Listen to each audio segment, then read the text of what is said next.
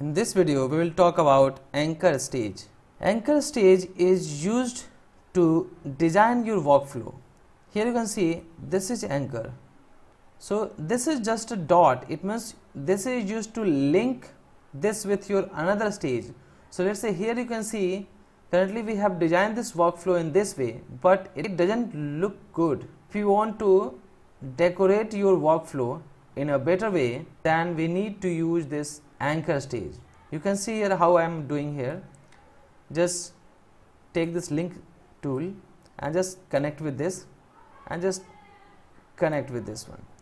So if you want to connect here, you want to design like in this way, that you want to connect this first stage with this one, second with this, and fail with this, right? So you want one more anchor stage here so that you can connect this.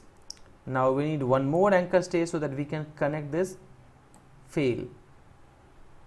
Let me delete this one, and now take a link, connect this with first, connect this fail with this one. Now you can design it in a very good manner. Just connect this and connect this, and now here it will come from this, so we will connect this. Okay, now you can see here it looks good.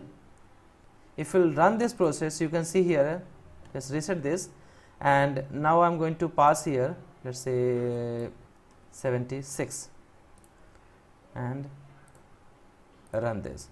So you will see here it will go distinction, then this, again this, and this one. So there is no change in your process, only we have used this anchor stage just for the designing, and now you can see your workflow looks good now. Now in the next video we will talk about choice stage.